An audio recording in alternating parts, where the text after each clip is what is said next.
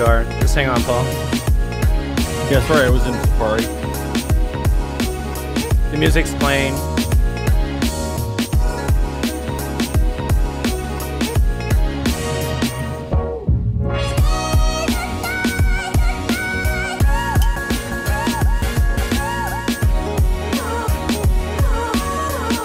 I think Cam's going to be joining us.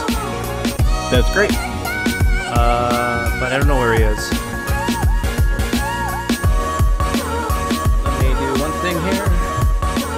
Obviously, you can hear me. Yeah, I can hear you. And we are live. Oh, yay. I guess I should have mentioned that right away before you said something.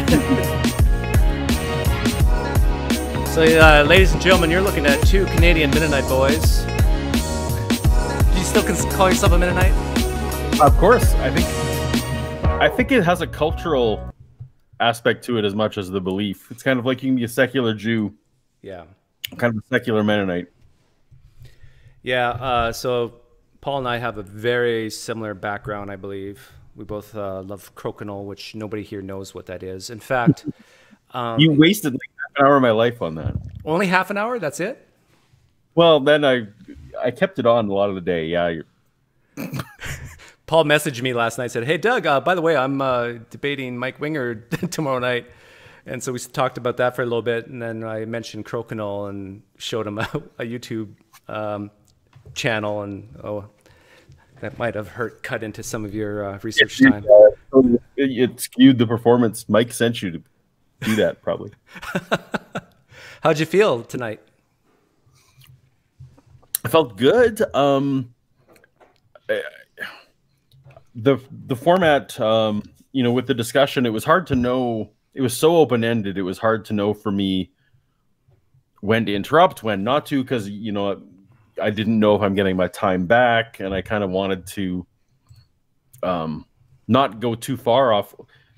I didn't want to get into a situation where we're like 3 points deep and we have to cycle back. I kind of wanted to deal with each one. So I don't know if I came across as aggressive more than I maybe meant to. I don't think you did. But good. No, I think it was a very civil, cordial type discussion. I wouldn't even call it a debate, really. No, it was not. It was intended to be a discussion, although it was weird that there was opening statements. But I like him. He's a very likable person. In a way, it was. I didn't want to be so condescending as to say, hey, I've been where you are, and I think that you're just a few years behind us on, you know, coming to some realizations, because it feels like maybe he might be. Well, it's really tough because I don't know if we should talk about this already or wait for Cam. Well, let's talk about it now. Okay. Like at the very end in the Q&A section, like I sent 3 questions to either Steve or Kyle. Who gets those questions, Steve or Kyle or both? Steve gets them, yeah. Okay, and I kind of figured so, because when I asked the 3 questions, I kind of saw a little smirk in Steve's face. Like, yeah, this is a question that I think every Christian does not want to be asked, and that is there any claim in the New Testament that you think probably is false? And if the Christian says, no, I just believe all of it, then what are we talking about here? You know, really, what is this all about? Just read the part where it says Jesus is God, rose from the dead, and you're done, right? Exactly. And yeah, the minimal fact makes sense if you think it's inerrant. Yeah, if you just think every claim is true, then really there's nothing to discuss. Like Christians, if you're listening to this, would you want us atheists, us dirty atheists, to at least consider that a claim might be true? I think you would say, yeah, of course, Doug, of course, Paul, I want you guys to consider that these claims are true. Well, on the same token, would you take that same advice for yourself and at least consider the possibility that these claims are not true, or probably not true? And like comments like that really shakes the believer, because they're saying, yes, that's reasonable. If I'm expecting that from you, Paul, I should expect that of myself. Now they can go on and say, well, yeah, but I have done my research and I've come to the conclusion that it's true. That's all good and fine. But if you're at least not open to the idea that that you haven't read everything, or that maybe your conclusion's false for the same reason you might think Paul's conclusion or my conclusion's false. Like, we're human beings, right? We all have proclivities and biases, and we're prone to errors, and so.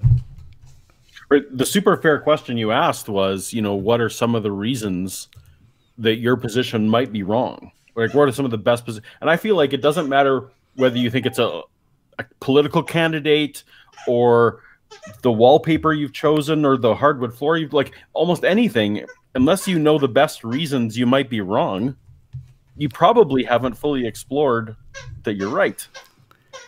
Hey, Cam, welcome. I hear, is your dog playing with a chew toy?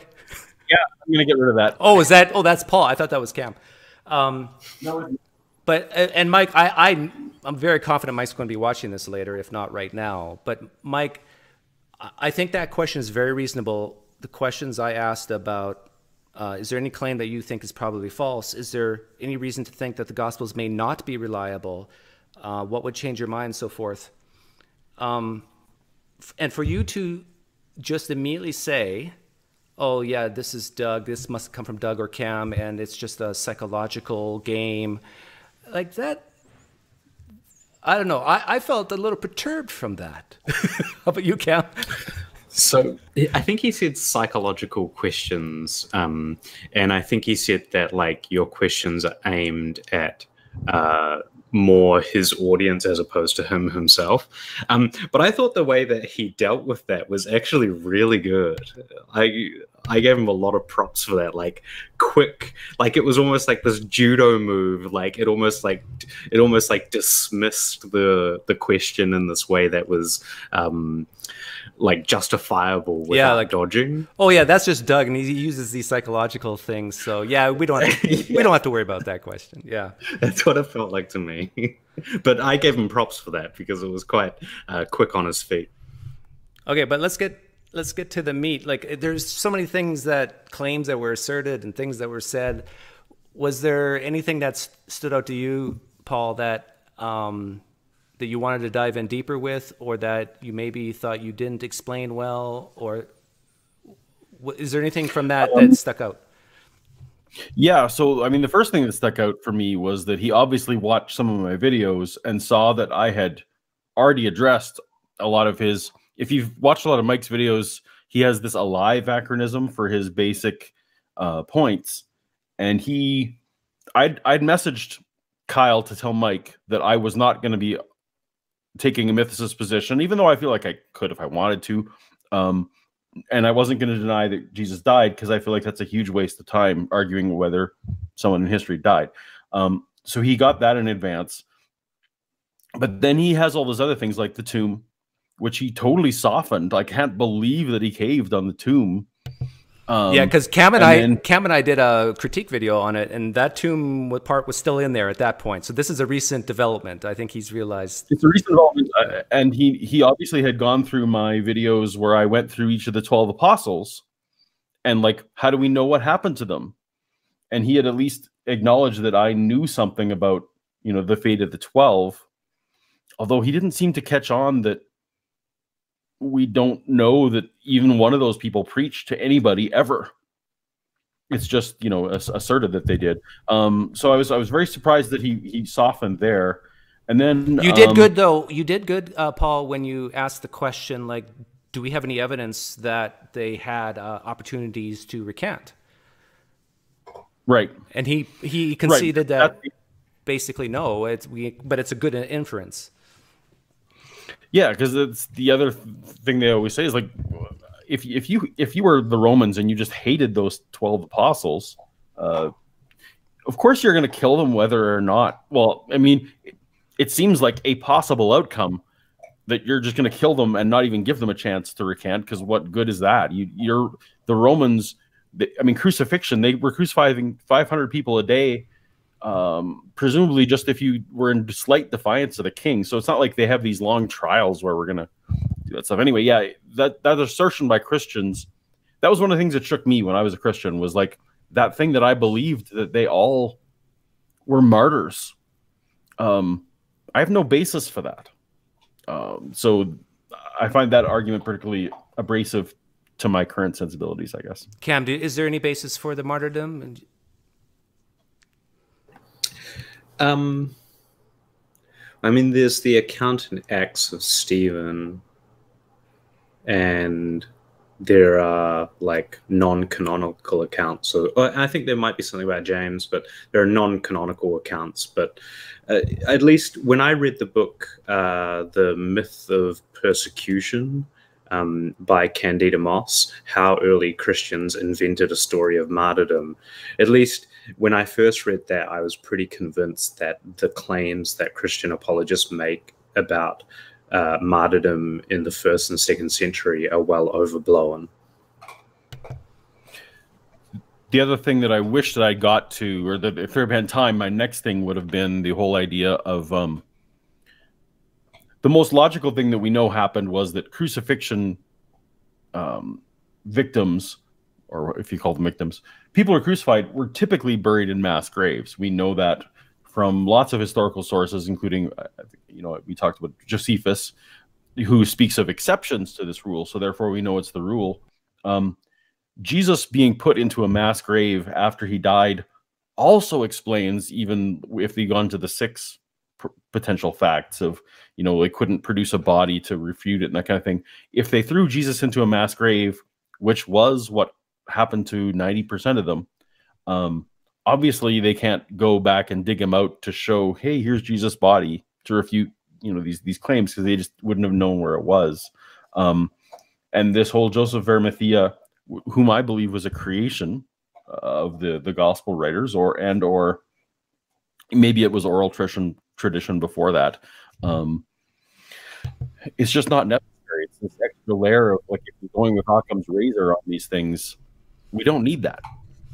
We don't need to try and talk about why the tomb was empty or why the grave was empty, because with Joseph of Arimathea, like, my strategy, my tactic to lead people to hell is to I say that because that's what Christians are thinking anyhow. So might as well get the elephant, in the room, out of the room. I don't know. I would have asked Mike, as soon as I would hear the term or the name Joseph of Arimathea, I would ask him, do we have any reason to doubt that this person existed? Like, let's just assume he did, but do we have any reasons to question whether he did? And have Mike basically take the other position for at least 5 or 10 seconds, for many reasons. Number one, so his followers, his Christian followers listening, can hear out of his own lips why some people, not him of course, but why some people may doubt this and say, oh, maybe this didn't happen.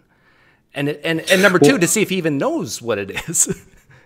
Yeah, I'm not trying to be mean to Mike, but I would I find it unlikely he'd be able to articulate the reasons why certain critical historians don't think that Joseph of Arimathea existed.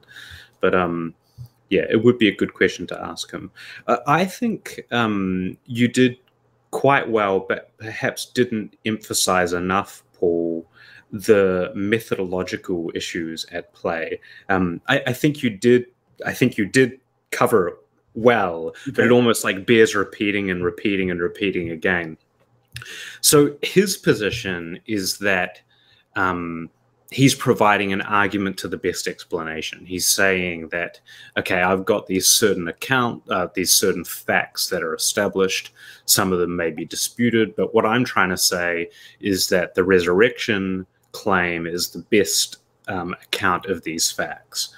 And you're trying to say, okay, well, I'm going to dispute some of these facts, but also I want to point out to you that this is an extraordinary claim. It's a miraculous claim, and the explanation that you're giving for is an improbable explanation. What I think, it's almost like a stalemate in the entire debate, and perhaps even makes it pointless to go into the evidence, is that Mike thinks that even if he were able to show that these facts were true, that it would imply that we should believe in the resurrection. Whereas at least and I don't want to speak for you, but at least I think that the type of claim that a resurrection is so improbable according to what we know about how the world works, that it's just the type of evidence he's trying to present is just not good evidence. And it doesn't actually imply that we should believe it. Wait a minute. Cam, are you saying that even if it were true that Jesus died of crucifixion, and even if it were true that the tomb was found empty, even though he didn't use the tomb as a minimal fact, and that people's lives were changed, and that they believed that they saw something, even if all those claims are true, you still wouldn't believe in the resurrection? No, because I think that it's such an improbable claim, but yet this type of evidence is the same type of evidence that we have in other cases, yet we don't believe them. And these are cases where the claim is not even as fantastic as what a resurrection claim is. There's just so many ways that humans can be mistaken, and these types of texts can come to exist. From the ancient world, we have so many claims of humans being sons of God, humans being miraculously born, humans being having ascended to heaven, humans being resurrected. We even have claims like that in the Old Testament. And the idea here is that using some kind of philosophical method or historical method, we rationally should conclude on the basis of a text alone that these claims are probably true. And I just call into question whether or not that's even the case. I tend to think that it's more like a person who is witnessing a magic trick, and like we watch a magic trick and we're like, how on earth did he do that? Or how on earth did she do that? And we're confused and we don't understand. But like not being able to understand it or not knowing exactly like how it happened doesn't mean that if we were able to peer under the curtain, we wouldn't see how the magic trick occurred. And oftentimes when you're watching magic, when you figure out the trick, you're like, oh, like I know, like, oh, I see how he did that, like the little sleight of hand there 5 seconds before. And I'm not saying that a resurrection claim is like a magic trick directly, but it's the same type of thing. Like we have a veil of ignorance, which is that the Gospels are highly theological, propagandistic works of moral import. And all of the people writing about it are people who believed it. It's just not the kind of evidence that historians should be convinced by. I thought it was interesting at the end, and I don't remember if it was online or offline, but he wanted our next debate to be about whether miracles could even happen. And I thought I was super clear that I have no a priori position that miracles can't happen. It's merely just that we were there to talk about what kind of evidence would we need to accept that it was. Like at no point at least I hope I wasn't coming across as saying that I thought miracles were impossible. Right, and I think you were clear, and I think he's saying that because he wants to he wants to sort of put you in that position of being immune to any type of evidence. But that's like whenever that happens, see, Christians they don't, like, Paul, you and I have been there closer than Cam, I think, closer to Mike's version of Christianity. We've been there, and it's just baffling to them. How can you not believe this? Like, seriously. And the only thing they can come up with is, well, you just have this huge predisposition against miracles. You just think, you're just overly skeptical and thinking that this could never happen. And this is how they explain it internally in their head, that they don't well, let me be careful. I think it's hard for them to say that guys like us have carefully looked at the evidence and concluded, no, it's more likely than not that this man didn't rise from the dead. The evidence is not sufficient. We are not convinced. And so I think that's why he wants to talk about miracles next. And if he does, just become an Orthodox Jew for the whole debate. And point, yeah. And you're done. Like, basically, Orthodox Jews, they believe in miracles. They believe in Yahweh and the power and strength and miracles, and they don't believe the claims in the New Testament, at least not all of them. Yeah, he just didn't see how there are multiple explanations. And the problem is, even if Jesus raised from the dead, the way God aligned the evidence, much like he did with evolution, is like, or the old earth or whatever, man, there sure is a lot of evidence that looks like God didn't do anything here. So, you know, unfortunately, if you start with a neutral position, of if you don't start with the conclusion, it's kind of hard to leap to that God thing. And I just don't see how. I think I established that there's really only two men who are out there making claims who could have known. Peter and Paul. I don't think I would have conceded Peter. Well, yeah, see, I'm uncertain about that, because the claim that he referenced that was a direct claim of Peter seeing a risen Jesus was the claim from 2 Peter, which a consensus of historians think is a forgery and wasn't written by Peter. But the problem is that even though we have Paul attesting that what he was preaching is the same thing as what Peter was preaching, we don't actually have in the New Testament an account by himself as being a, you know, of the character of the type of resurrection appearance he had. And so his resurrection appearance could have been just like what Paul's was, you know, like seeing a heavenly Jesus or whatever it was, and the account could have grown into something.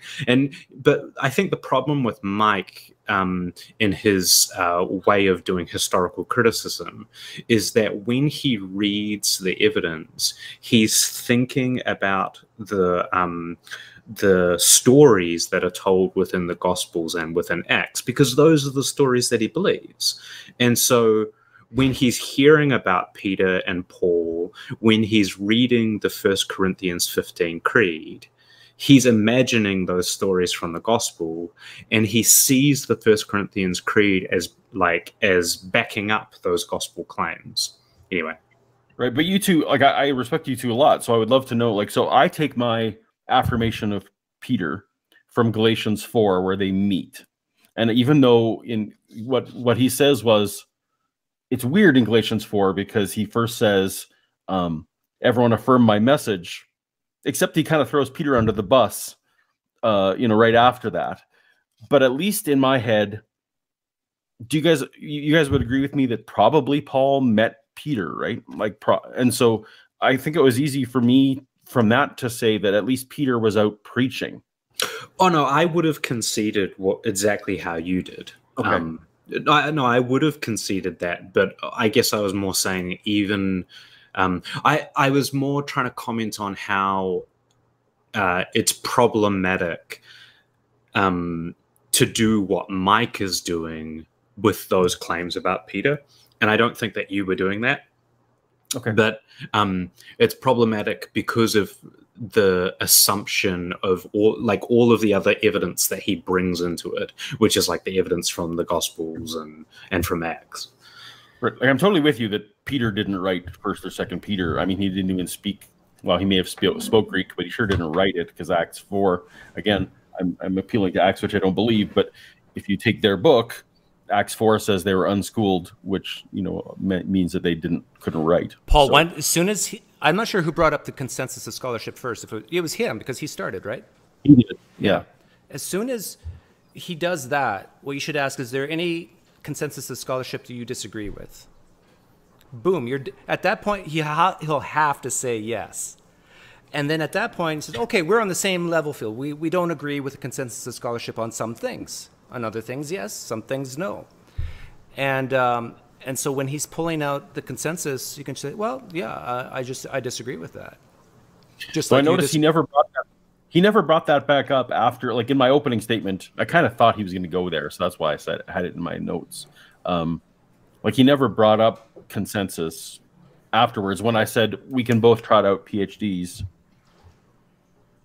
See, my theory is that you agree with the consensus of scholarship way more than he does. Probably. And I don't think, I think if he's, Mike, if you're listening right now, you're pulling your hair out. You go, what in the world are you talking about? No, that's not true. But the consensus of scholarship is that half the Paul's letters are forgeries, and that marked in that these are not eyewitness accounts in the Gospels, or neither even sourced by them. Like, just the evangelical New Testament scholars think this. And there's a lot of Christian New Testament historians who even agree with that, like that these are not a historical analysis, and they were written probably during a time when all these people who could have walked with Jesus are dead. Which is one of the things that when I have anger still sometimes towards, I don't have anger towards anyone who taught me, but I do feel like people were deliberately leaving things out in my education, in my Bible school education.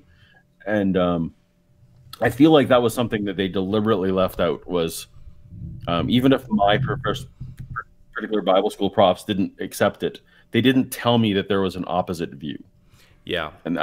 And when they do tell you there's an opposite view, especially from the background we come from, Paul, is they put the L word in there, liberal. Yeah. And so Christians, please hear me here. There are nice people that you would probably love to golf with or go bowling with who do their job the best they can. They call themselves historians, and they don't agree with your church pastor, what he's preaching. Okay? And they're not evil. They're not trying to kill Christianity. They're doing their jobs. But I also think that there's a lot of pastors who are learning this stuff. Like, I didn't get, to the seminary level.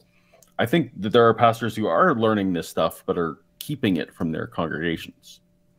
Yeah. I think there's some of that going on. I think there's probably way more pastors than we can imagine or think or say that are doubting and really don't even believe this stuff anymore.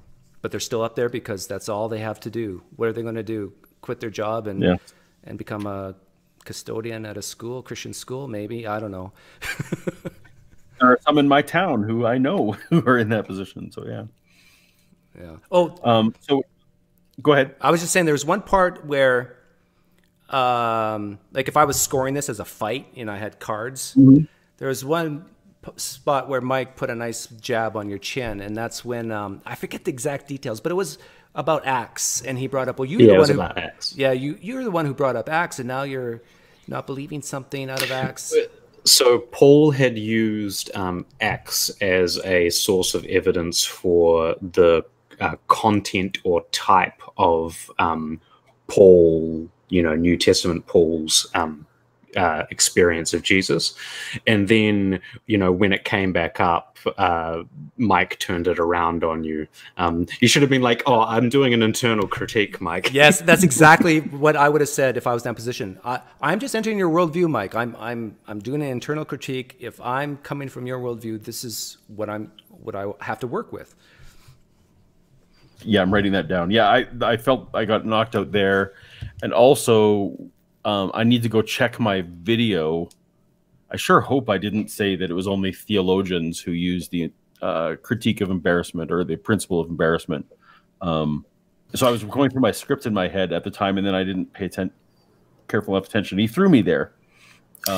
Yeah, so I don't recall... I think I've watched that video. I don't recall what it is that you said, but I could tell that you had doubt, oh, maybe I did actually say that. And you may well have, because, sometimes we say these things that on reflection, we don't agree with. But I think that Mike made some pretty critical errors there too. So, for example, he conflated what's called the criterion of embarrassment and the criterion of dissimilarity, and those are actually different things. They're not the same thing. And what's the second one? I'm actually not super familiar with that second one. So dissimilarity is used by Jesus studies folks, particularly people wanting to reconstruct, what the probable historical Jesus was like. Okay. And it's used to, it's the case when content, in particular sayings within the text, are dissimilar to those that would be expected in the background context of him being a Jew. And then there's also this criterion of double dissimilarity, which is kind of like the reverse, and it's kind of confusing. It's which is why, you know, so many scholars have commented on how problematic these criteria are for tea-leaving historical Jesus content from the Gospels. But the criterion of embarrassment, far from being an uncontroversial criterion in historical Jesus studies, it actually has been critiqued by a number of prominent historians. And you are right in your claim, Paul, that it isn't actually used, or at least very rarely used, outside of Jesus studies, which I think is what you were trying to claim. I knew full well that Bart used it, but it was always in the context of the New Testament. They don't apply it to, you know, other ancient texts, it seems like to me, or even modern texts. Yeah, I agree with you there. Okay. We have a whole bunch of questions, but I'm going to save those for the end. Were you looking at the chat in the live stream, or? No, I've not seen a minute of the chat at all. Okay, yeah, so definitely. And it was going by so fast anyway. But yeah, definitely watch the replay later, and there were some good comments in there. Were you reading the Facebook things that Cam and I actually didn't say too much during the whole thing to you? Maybe one or two comments.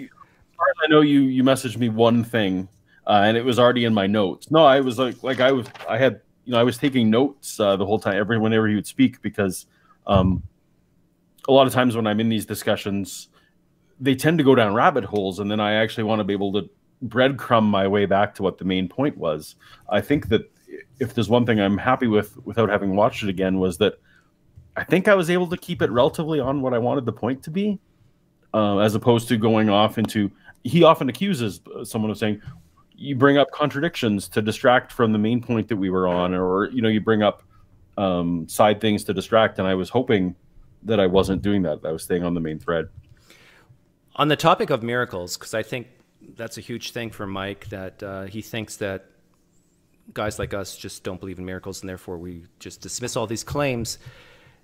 I think if you have another chance to talk to Mike, I think I've said this to Mike before, but one criteria that I think is the umbrella criteria for a lot of these historical claims of the fantastical is the principle of analogy, and which basically means, and this is how I would phrase it to a guy like Mike. Mike, I hand you a book. You open it up. You don't know anything about the book, and it says that a guy, Godzilla destroyed a city, or a guy walks on water. You don't know where this book comes from. Are you going to immediately put this into? Are you going to shift this towards fiction, or are you going to shift this towards history? I think every honest Christian on the planet has to say, this is more likely fiction. If they don't know, I don't think he's there yet, because it seems like he's able to critically think about like when he was asked other questions about the other books, he was able to make that clearly, but there's still some fog about his special pleading. Well, I think if he knows that this book that he's reading is not the Bible, he would say, yeah, this is more likely fiction than fact. But he would say, like he should, well, we need more. We need more. Like, what else do we know about this book? Well, let's keep reading. Well, what if and you just slowly add in all the pieces of evidence that are found in the New Testament. You add it in for the green monster. Well, in the book, it says that there was 500 witnesses to this.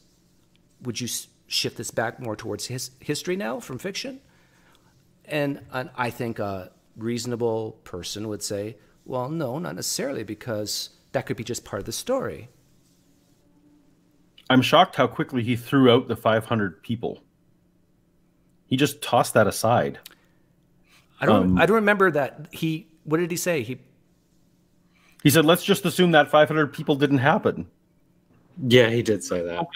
Let's focus on Cephas and the 12. I think I know why he did that, though.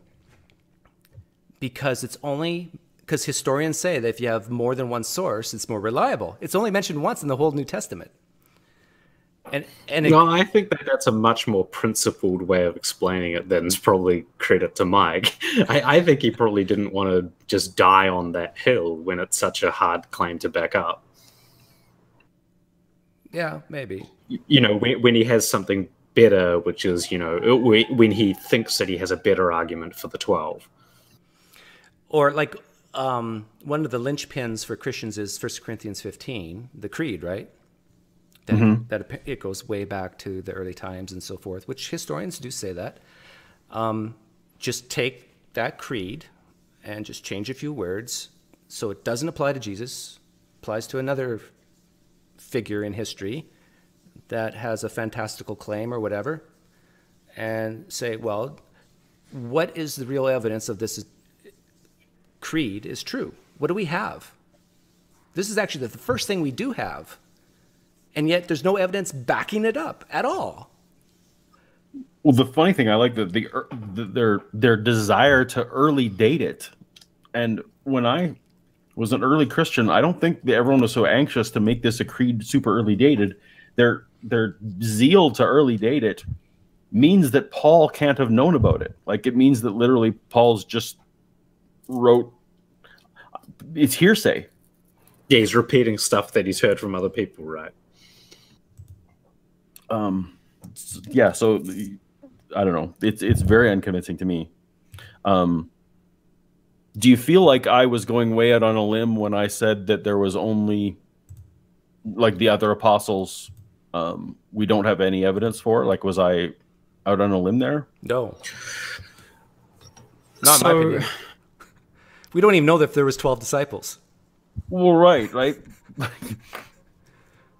I kept bringing up like Bartholomew and Matthew because like those are ones that are like so vaguely attested. Like, and is Peter Cephas really? Are you sure Peter Cephas? Is Cephas Peter? Are you sure really? Is there any reason to doubt that these two people might be the same person or not? Like, yeah. So I find that there's a real readiness, both within apologists and also within New Testament historians, to conflate the concept of disciple and the concept of apostle. So the Pauline literature only attests to the concept of apostles and never talks about discipleship.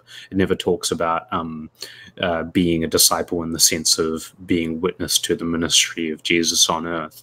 And I actually think that there's the distinction between these two things. In particular, by apostle, what is meant within the Pauline literature is somebody who I think it's a social construct. They've been accepted by the community as like a messenger of God, but I think it does carry with it this idea that they have witnessed Jesus, because Paul considers that to be like the criteria as to why he can be considered an apostle, where he says, "Have I not seen Jesus?" And so I don't know. I think him calling them 12 apostles is him kind of saying that they saw something, but the problem is that it's not actually telling us what they saw or what their evidence was. It's just a claim. I guess I'm just thinking of this now. Like I kept saying, well, it's really only 10. Like Matthias, who was the replacement apostle, we don't even know that he was part of the people who witnessed resurrected Jesus either. So I don't well, and not only that, yeah, and there are other apostles within the Pauline epistles that aren't disciples, right? Okay. But so what I mean by that is that, like, if the 12 is a signifier for the 12 disciples minus Judas, then like, well, why are there other people who are called the 12? Other people who are called apostles within the within the epistles. Like a great question that. Oh, go ahead, Paul. All I was going to ask was I too far on a limb to say that miracle is the lowest probability event from a historical perspective? Was that too far out on a limb? If you can't say that, No, I don't know what you can say. I think that's right. I think the mistake is to do what Bart Ehrman did, which is to say a miracle is by definition the lowest probability claim or explanation. Therefore, it's the lowest probability explanation. Because I think I agree. My view is that if there's two things that have equal explanatory power, the miracle can't win. That's right. Yeah. Yeah. And even if they have unequal explanatory power, the natural explanation can definitely win out over the miracle explanation because of how low the likelihood is of the miracle claim being true. Okay, guys, there's quite a few Christians in the live stream, and they're going crazy right now. And they're saying we're making just many assertions. Probably we're being biased. I'm going to go through the questions first, and then we'll discuss if we're going to let any of them in. This room only holds 4, though. Let me scroll up. If you really want to get into it, you can boot me off. So, guys, if you're feeling uneasy, if you're feeling unloved, unheard, tag me, and I'm going to start down the list here. We're going to answer these one at a time quickly. Shanna Q asks, why is Paul so hot? Because he's a Canadian Mennonite. There's the answer. Dean Meadows asks, Paul, what do you think is the best evidence against your position? I'm assuming the position is that Jesus didn't rise from the dead. The best evidence against my position, boy, I'm used to that Jesus rose from the dead. I got nothing. Okay, well, let me help you. Let me help you with this. And they're going to cry. Okay, you got to prepare yourself mentally, because when you give your answer, they're going to scream. They're going to scream a word at you, and the word's fallacy. Okay, but that's okay. That's okay. Just say, I think the absence of evidence is my evidence against the resurrection, and then let them scream at you for about 5 minutes. And then you can give a little analogy and saying, look, if someone makes a pretty amazing claim that they shot and killed a guy and stuck them in the trunk of their car, and I go open the trunk of that car and I don't see a body. Hold on, I'm confused. Dean was asking the question, what's the best evidence against your position? He's asking, what's the best evidence that there was no bodily resurrection? I think that's what Dean's asking. Dean, if you're in the live stream, you can correct me if I'm wrong. So, I mean, I can imagine all kinds of evidence that it would be nice if we had that could convince me to change my position. But of the stuff that we have, I don't know. I would answer it the same way as I would say, Dean, like, look, it's the same question as asking, what's your best evidence against that Gabriel appeared to Muhammad in a cave and gave the very words of Allah to him? I would say, again, it's the lack of evidence is my best evidence. So I think they can actually understand that example better than maybe even the dead man in the trunk. But next question, we shouldn't spend too much time. Yeah. Joe DiPilato, what's the purpose of life? To enjoy the sorrows of others. Rob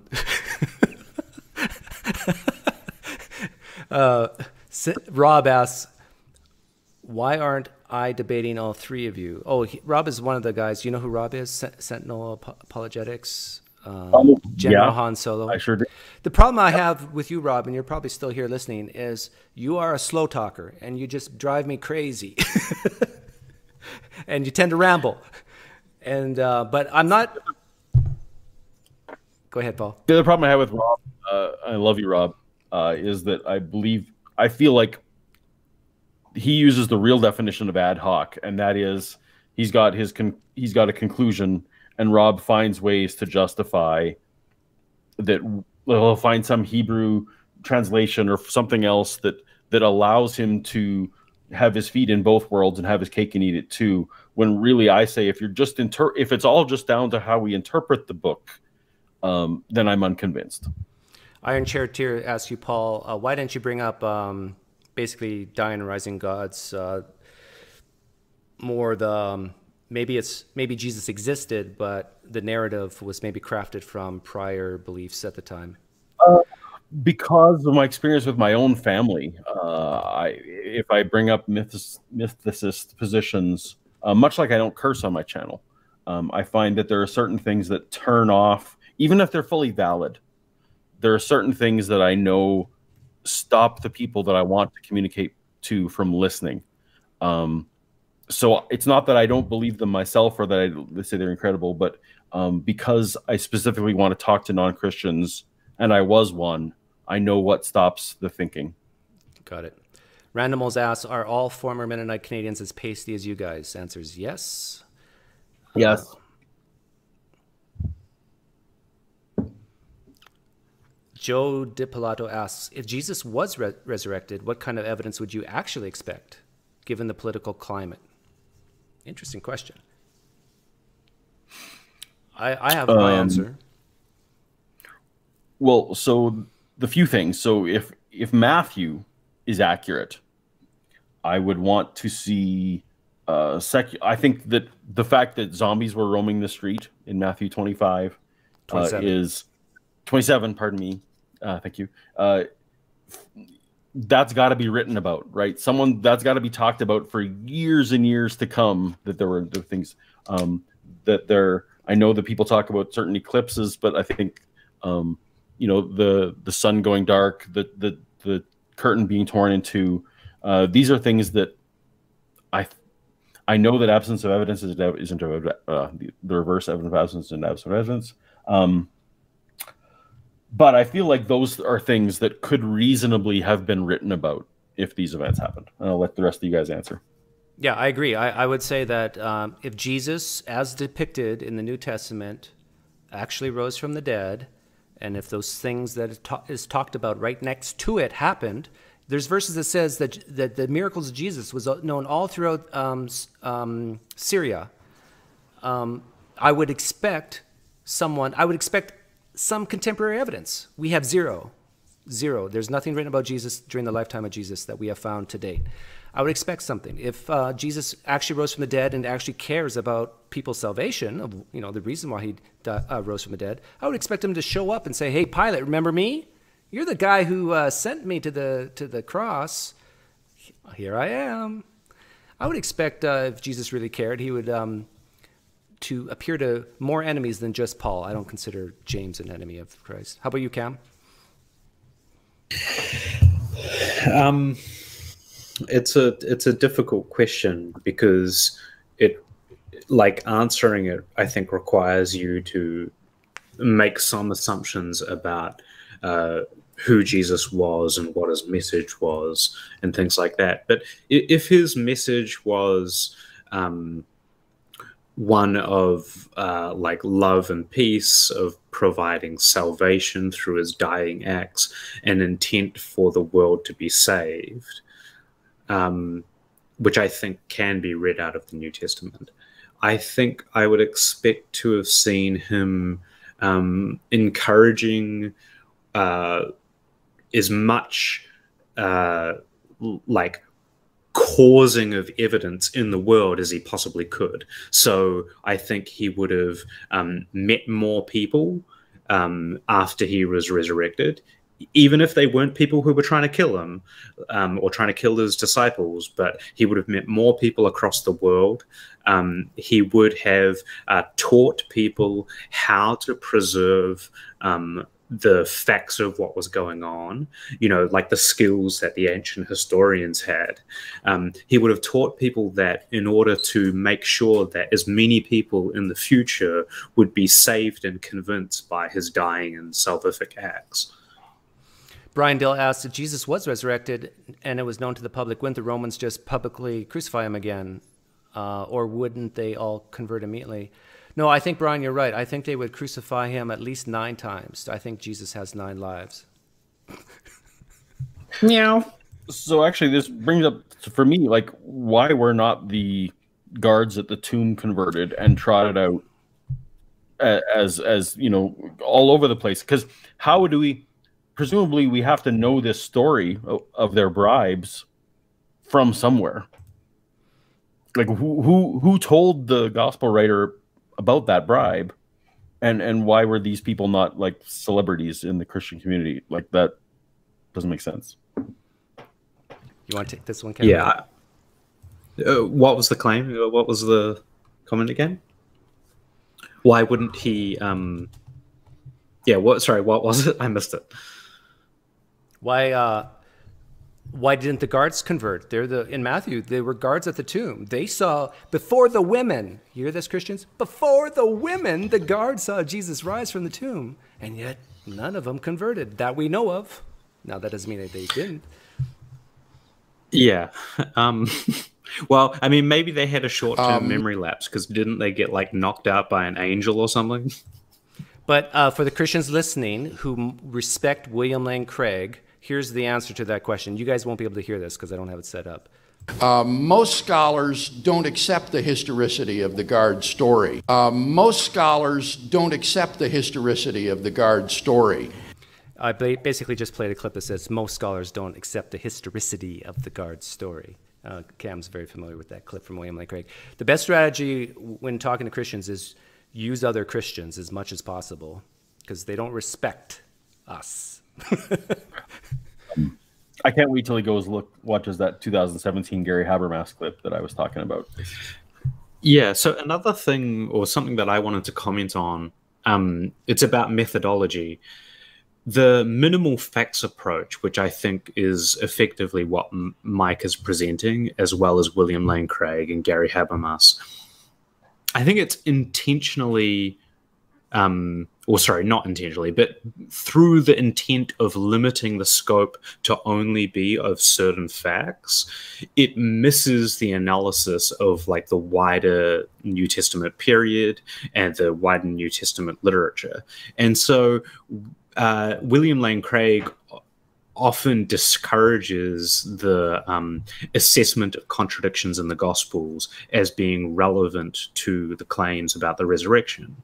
But I actually think that that's wrong. I think that if we're finding evidence against our historical sources being unreliable in one area, then it actually pertains to their reliability in other areas too.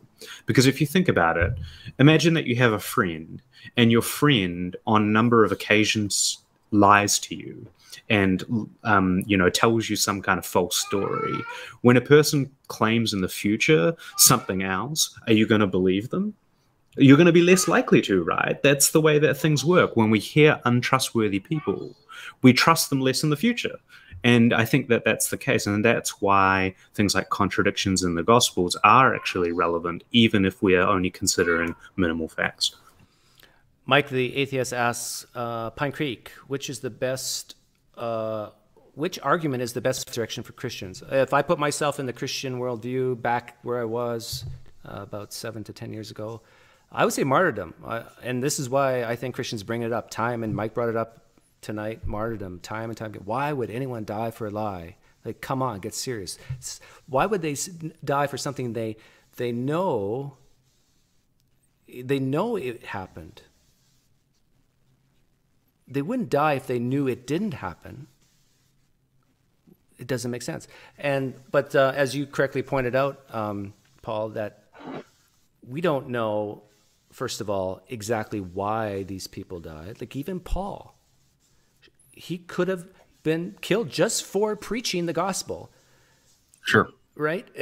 And so can you imagine Paul being asked the question, Paul, if you recant that Jesus Christ died on the cross and rose again, we will spare your life. Do we know that happened?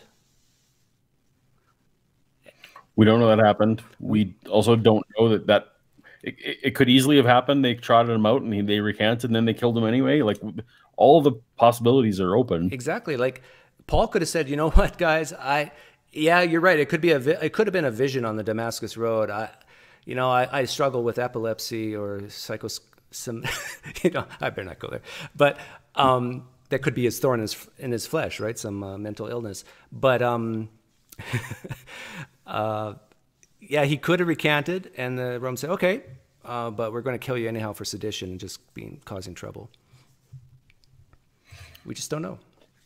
My answer to that one is actually personal experience. I think personal experience is the one thing that, like, I can never argue against someone else's personal experience. Yeah, you're right. You're right. I felt when at my lowest point, I felt Jesus with me. You can't tell me that wasn't Jesus, Doug. Like, I can point out that there's other possibilities, but I can't. Yeah. I like your answer better, Paul. Hunter Bailey asks, question, how does Paulogia feel about James' death for the Christian view? I don't understand that question. Do you? So James, if I remember right, is the one actual apostle. Herod beheaded James, right? In Acts. Am I remembering that right? Acts 4? No, where was it? No. Herod killed one of them. Beheaded them. Again, but so let's say I'm remembering that completely wrong. It doesn't matter. Oh, well, there's also, I guess, this Josephus references James. If they're talking about brother of Jesus, James, Josephus does mention that's where it is. Josephus says Acts 12 that he was killed. It doesn't matter because just what we were talking about. We have no idea that he was given a chance to recant. We have no idea the circumstances around any of that. We don't know. Maybe he wasn't even a believer, and he was just associated with the group and was killed for, guilty by association. It's just we don't know enough to weaken it. And I did acknowledge that Stephen, who wasn't one of the people, and James were the two that we knew what happened to them. So I don't think it affects my position. Iron Chair Tier asks you, Paul, what do you think of John Dominic Crossan saying Jesus was just a metaphor? Oh, don't say just, it was real. Metaphors are real. Powerful. So what do you think of John Dominic Crossan saying that Jesus' resurrection was a metaphor for living a nonviolent good life? So here's where I'll go back to my Christian perspective. I would have called that person not a Christian. When I was a Christian, that person wasn't one. Same with me. Just like I would have said that Catholics weren't Christians, or I would have, any liberal person who said, if there was someone in my life who said there was one error in the Bible, I would have said they weren't a Christian. Any Christian who, like John Dominic Crossan, who says this is a metaphor, I would have said, you're a weak-kneed liberal Christian. Get out of my church. Exactly. Well, John Dominic Crossan doesn't really even believe in God from that's worse. Any type of Christian point of view. I don't think he's an atheist. I think he's like a panentheist, but like it's a very, very like non-theistic version of God.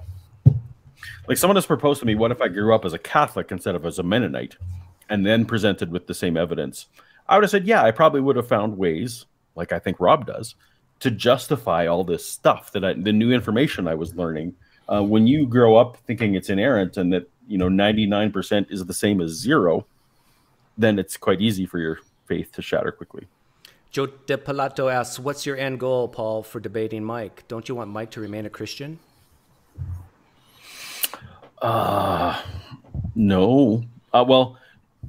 There might be personal circumstances in his life where it might be better for him to remain a Christian, but my ultimate goal is that people have examined their faith and looked at their own epistemology, looked at all the facts. My thing that I'm frustrated with myself was that I didn't actually look at all the facts. And so I actually have no problems with Christians. If the Christian knows as much as I know now and they keep their faith, great, because they've learned everything. I feel like it's unfair, though, as long as they're not pushing homosexuals off of buildings. Well, I mean, there's exceptions, but my more intent is, I wish that I knew more. I wish that I had examined my own faith deeper and not taken. My church was big on authority, and you just accept whatever the authorities tell you. And so, if someone hears everything I say and they say, you know what, I accept all those facts and I'm still a Christian, at least you examine the evidence and you had your chance. But Paul and I were talking last night, and the one piece of advice I gave you, Paul, was remember the Christians watching. Think about them more than Mike, because the hardcore Christians, they're going to be cheering for Mike and saying, amen, hallelujah, hallelujah, I'm going to be sharing this video to all my Christian friends. The atheists in there saying, yeah, good job, Paul. You're showing that this evidence is poor, lacking, and so forth. And so you got the, everybody's going to cheer for their guy no matter what. But there's going to be a few people in there who are leaning maybe a little bit Christian, a little bit atheist, and they're going to, how Paul handles himself is going to speak volumes. For better or for worse, I know that arguments should reign supreme, right? But for better or for worse, just the fact that, Paul, you came off as a nice guy, considerate guy, who's not just calling Mike an idiot, will give these fence sitters, I'll call them, an opportunity to try to even listen to you, to not dismiss you right away. Well, and that's, it's so fresh. I remember being in their position, and I remember what I may or may not have listened to. So I appreciate that compliment. Nadine, I was wondering if the other guys in the non sequitur debate believed in aliens. Roswell met his witness criteria nicely. I don't know. Actually, we talked about that afterwards. After the show went off air, no, they don't believe in aliens. In fact, Steve was asking Mike a bit about aliens. So Joe's asking a lot of questions. What if Jesus is God and all the authors just suck at writing good accounts of him? Well, then we're stuck, aren't we, Joe? We're stuck.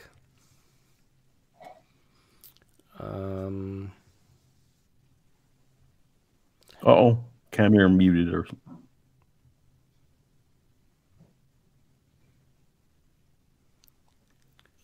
Tips for a closeted atheist that lives in the Bible Belt. Oh, I've answered that question before on a different stream. It depends on how old you are. Yeah, it depends on whether you're still financially responsible or financially dependent on your family. But the other flip side of that is I was outed against my will. I wasn't ready yet. Oh, really? Mm-hmm. Do I remember this? And so maybe we didn't talk.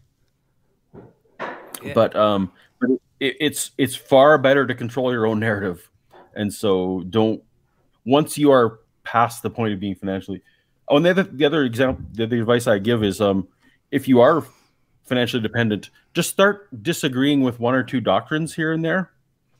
Just saying, oh, I'm not completely sure if I agree about hell, or I completely disagree. Like, try and find some minor doctrines just to start to set the temperature so that they're not shocked, I guess, and see how those dialogues go.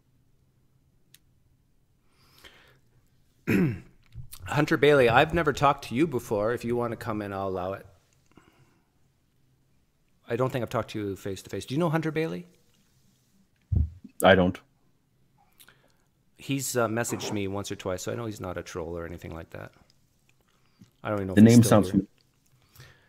But I think a lot of Christians, because they care about this so much, but if they are having doubts, if they are questioning these things, they need, number one, they need an out, and they need an explanation.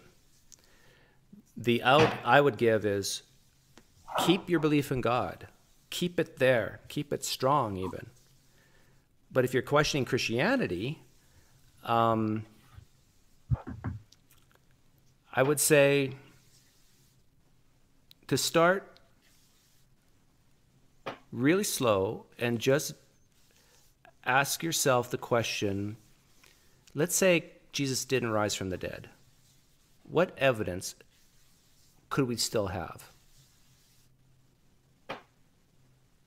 Could we still have the evidence we have in the New Testament if Jesus didn't rise from the dead? Just entertain that thought in your head for 10 minutes. And when the 10 minutes is up, let it go. Otherwise, you're going to freak yourself out. But for 10 minutes, just say, okay, Jesus did not rise from the dead. He did not rise from the dead. He did not rise from the dead. Could I still have that creed in 1 Corinthians 15? Yeah, I think I could. Could I still have Paul having this experience? Yeah, he still could have. Could we still see the epistles as they are? Could we still have the Gospels like we see them? Yeah, we could. And if you get to that point, yeah, I think it's basically over. But I don't know. What do you think of that? Yeah, well, that was kind of where I was trying to drive. You worded it better than I was in the debate, but I guess I was trying to jump ahead and explain there are other ways that we could have the evidence we have. There's more than one possible explanation, which is what I don't deny that an all-knowing God who's all powerful could explain a lot of things. I mean, that obviously can explain a lot of stuff. But is it required? Is it needed? Is there anything in the evidence that is only explained by an all-powerful God? And I came to the conclusion, no. If there was no heaven or no hell, no afterlife, would you still be a Christian? Yeah, I ask that question a lot, Brian. Like John Dominic Crossan, he's still Christian, and I don't think he believes in afterlife. Even the guy I interviewed, Dennis R. MacDonald, he calls himself a Christian atheist, I think. And so it depends what you mean by Christianity, I guess. But the principles of nonviolence or pacifism or turning the other cheek, things that are attributed to Jesus a lot, at least Mennonites do that. Yeah, and I have family members who have told me, don't deconvert me. I like the way my life is. They like the sense of community. They like all that stuff. And they've specifically asked me, don't try to deconvert me, because it would cost, like, the earthly benefits of their Christianity to them are more important than investigating the true stuff. Do you think it's like that they would get into some existential angst if they left? Like that they would have more anxieties and stuff like that? Or is it not that extreme? Well, no, I think it's more like, and I was in the situation. Every human they know believes what they believe. You start your social life from scratch. Your business partners, the people you have dinner with every week, the Bible study people, the people who carpool your kids. Like if they all believe what you believe, and you're suddenly the outsider, there's a social cost to that they'd rather just hold on to. Yeah, at least in my family's case. I actually talked to a woman on Facebook today who has had a very similar background to me. And yeah, so it was interesting to relate stories on just how much, like I don't know if this happened to you, Paul, but when you go to church, it's like people look at you differently mm-hmm. if they know. Mm-hmm. A lot of times they treat you better because they're trying to, pull you back in. But if you're married, like I think a lot of my wife's friends at church, I think they kind of pity her or feel like, oh, that's so sad. That this wonderful woman has an unbelieving husband. Those poor kids. Oh, those poor kids. Like, good chance they're going to go to hell now. Oh, it's a tragedy. Some of them have come out and said that to me, but from the rest, you can just feel that oozing out of them, like that. Ugh. Well, I think I mentioned this with you before, and I don't like to talk about it a lot, but I'll bring it up here. Is like very shortly after I was outed, I got my cancer diagnosis, and I had enough people tell me, "Well, this is God giving you a test. Like this is God trying to shake you back. That God let you have this." Not as a punishment, but so that it would be the crisis, right, to bring me back. And that those people I was done with. But yeah, I think if there's Christians listening, they're even saying, yeah, that's going too far. Like I think they would hope to say the sun and rain falls on the good and the lost and the goats, the sheep, whatever alike, that's like no matter who you are, good things and bad things happen. But everything happens for a reason, right? That's also part of it. Yeah. And God works in various ways. I mean, you can, that's what's frustrating about the Bible now. And I was trying to discuss that with Mike. If it all just comes down to interpretation, like I actually have a game on my Discord server where I have people try and give me a position and to see if I can defend it with Bible verses, and I always can. Like, I've yet to be presented with a position that I can't find.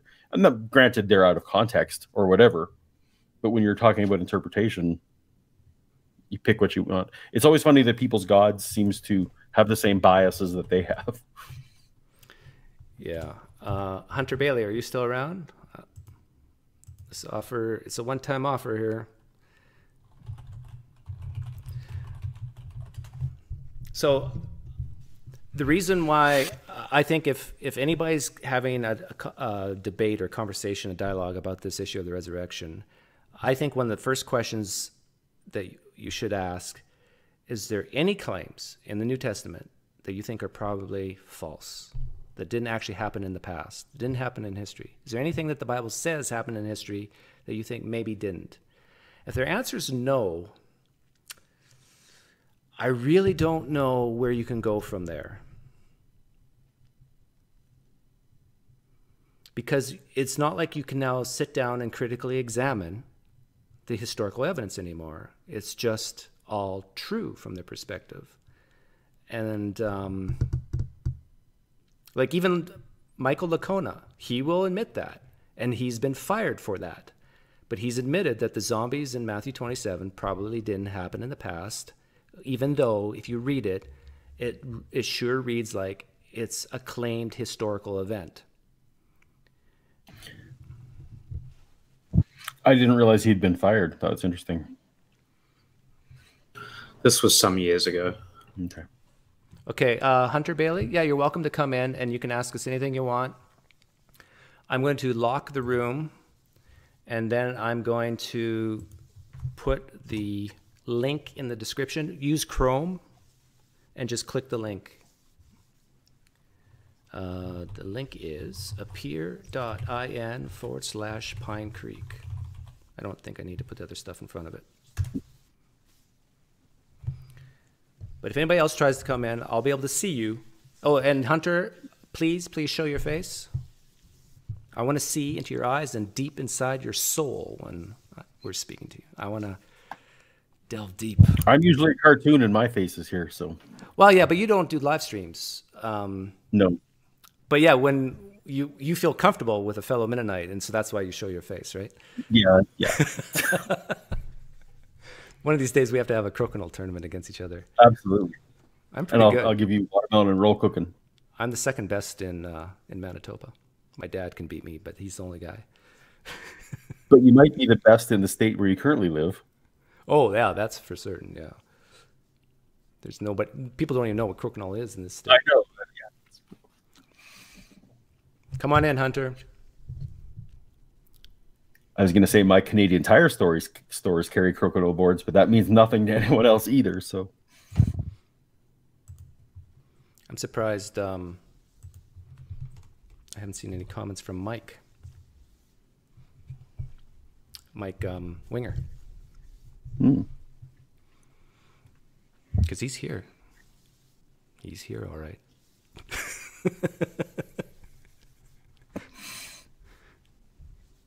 If he's not here in person, he's here in spirit. So, Cam, was there anything else that I could have brought up that I missed?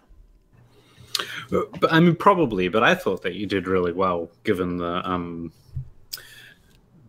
constraints of the format and the time that you had available to discuss. And I thought that you focused on the right things. I'm still learning, as we all are. I mean, it wasn't too much. It was just a very few years ago I'd have been on the other side of the debate. So I think, like if I were to do a debate on the resurrection claim, I think I would probably focus on a little bit more on like the historical context and setting the stage and some prior examples of resurrection claims and other mythic themes in the Gospels and things like that. You mean some of the other like dying and rising gods?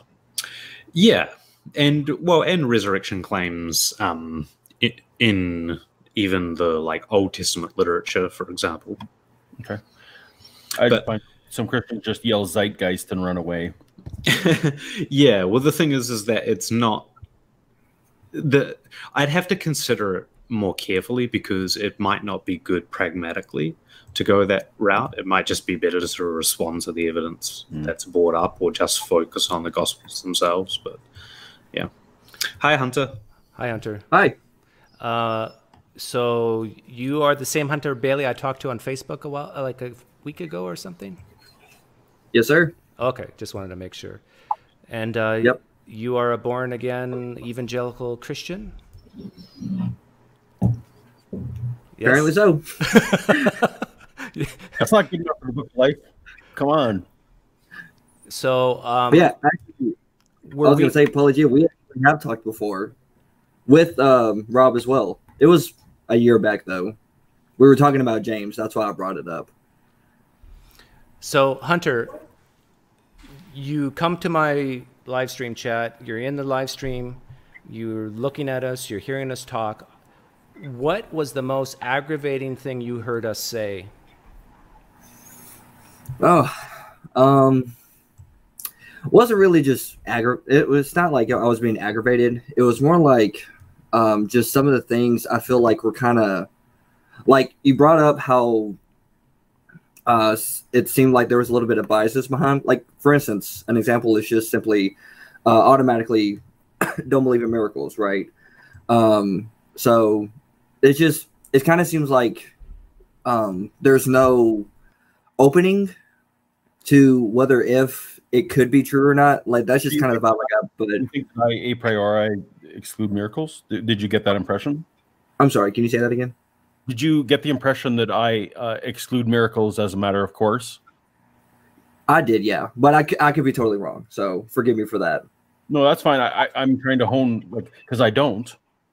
Again, I just feel like when there's two answers of equal explanation, or 100 answers, or however. Hang on, Paul. Hunter, do you believe Paul when he says that he believes that miracles are possible? Do you believe him? Yeah, I'll take his word for it. Do you believe me when I say miracles are possible? Yeah, I'll take a word for it. So, Hunter, if you were to give an argument for why you should consider before assessing the evidence, before your assessment, why you should consider a resurrection claim unlikely, would you be able to do that? Wait, repeat the question one more time, because it was... So what I'm asking for you to do, and maybe this is unfair, so just totally reject it if you need to, but would you be able to give an argument for why a rational person, somebody who you think is behaving reasonably, should consider a resurrection claim to be highly unlikely? Yeah, I kind of go by considering the evidence.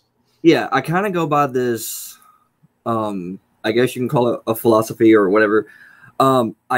It's almost like the only things that you really hold to is that which has been revealed to you. So, for instance, Paulogia being a young earth creationist, the reason why he was one was because that's what was revealed to him as the only likely rational truth at the time. And now he's gone to other sources, and so therefore that's why he's gotten away from the young earth creation idea, and then it kind of took over with Christianity as a whole. So to me, it's kind of like the reason why people don't believe in the resurrection is obviously because they haven't been revealed to the exact kind of material that, let's say, I've been possibly revealed to. So it just depends on what your sources are. Who do you go to? Hunter, can you say that one more time? I thought I heard something, but I'm not sure. Say your last sentence again. I was saying that it really depends on what your sources are and who you go to and things like that, because I try really hard not to stick to only Christian material. I try to kind of take my Christian beliefs out and try to really see both sides. But I thought I heard you say that. I'm just going to paraphrase. One of the things you think that guys like us don't believe it is because we haven't read what you've read. No, I think it's. I think everybody believes what they believe based on what has been revealed to them, and that's all they know. Versus, if I was to literally bring you like the evidence that you are exactly looking for, right? That would change your mind, right? If it's cold hard proof, it's been shown to be factual, that would change your mind. But you won't believe it until that's been revealed to you, until you've actually seen it, right? So I think that's the case for literally anybody. It's all based on what you know until new information comes about. That's how we, I mean, generally work every day. But you don't feel that Cam, Paul, and myself, that we're lacking some key knowledge, do you? I think there's just things that on both sides that we could be missing out on. Like, for instance, I don't know everything that you guys know, and you may not know everything that I know.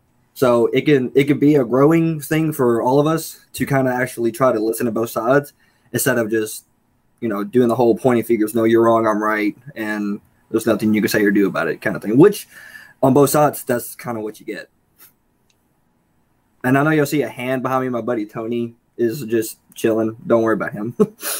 So is it what we don't know, or is it who reveals it to us? Not who reveals it to you, but what actually it is that you do know. So, for instance, like when it comes to doctorate level people, well, they definitely know somebody possible. It's more likely than not they would know more about somebody who's in an undergrad level, correct? And so, and if it was like in a different idea or field or wherever like that, say like somebody who is completely against evolution, since that got kind of brought up with Mike, and then somebody comes along who has a doctorate in biology and shows him all of this stuff, and he changes his mind. Well, it's not that, you know, somebody revealed it to him. It's what actually has been revealed to him as the evidence, so that now he knows what actually, based on what he's seen, can make that conclusion.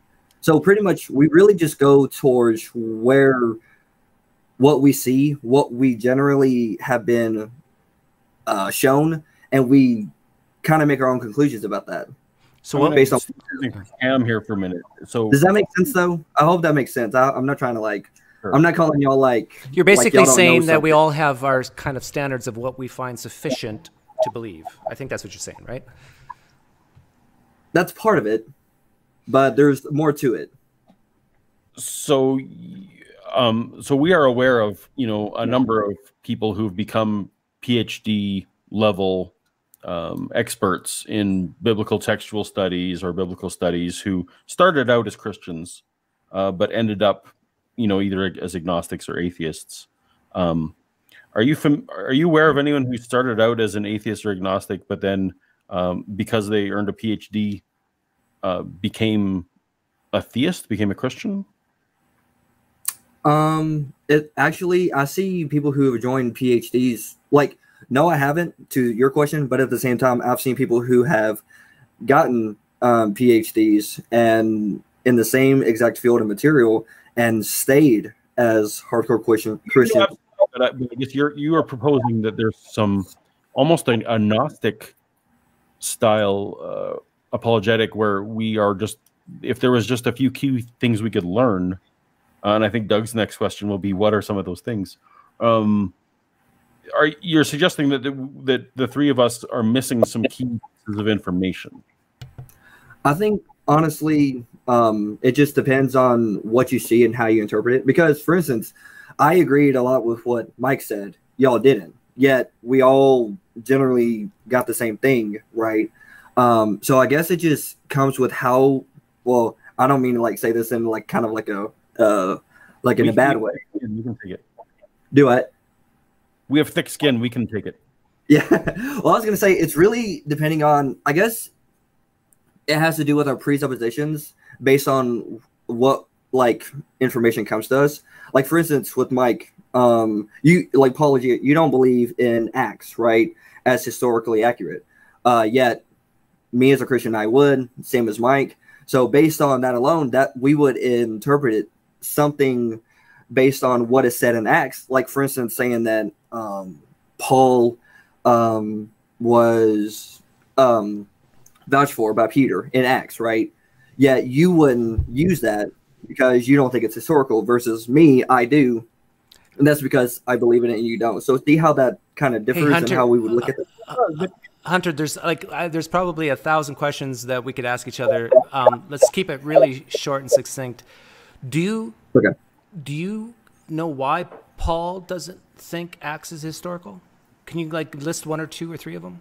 3 reasons why he might not? No, you don't. No, I don't know. No.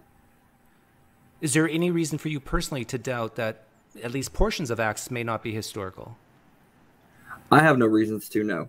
Have you looked into why Acts may not be historical? Have you read anything of why Acts may not be historical, at least in certain portions?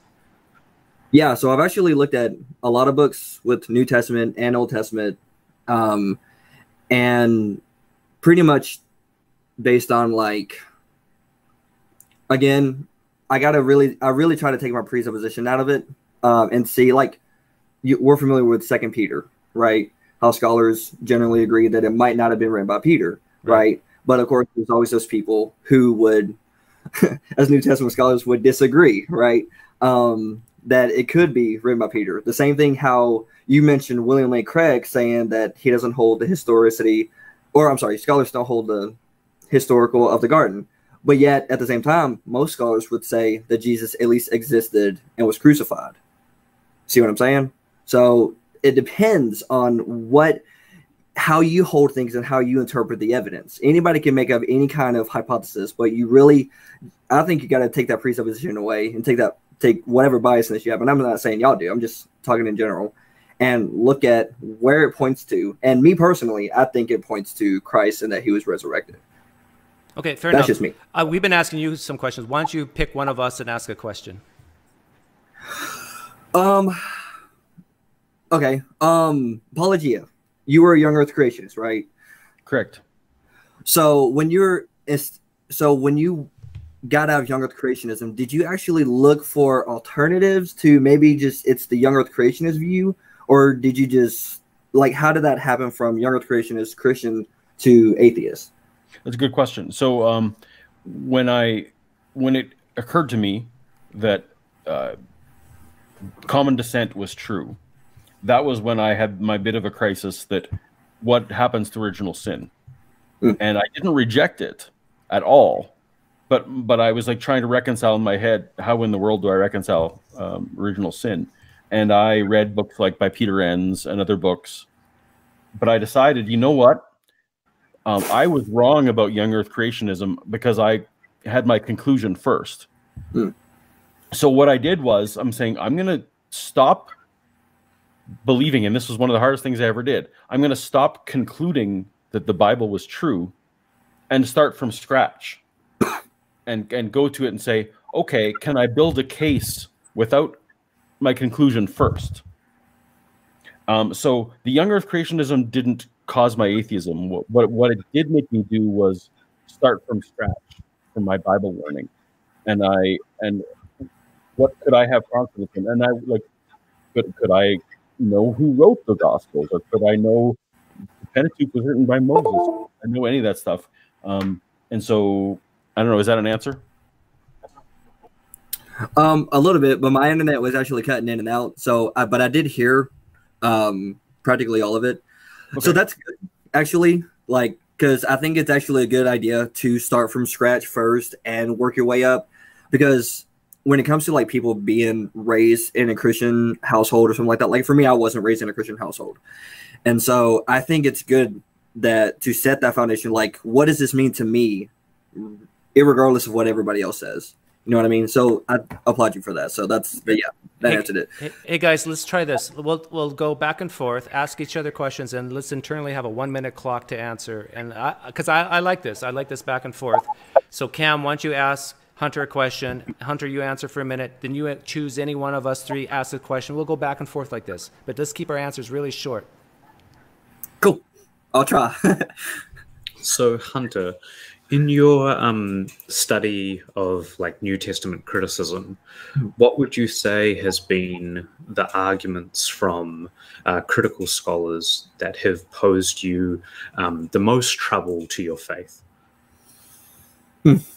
Oh, it's always these.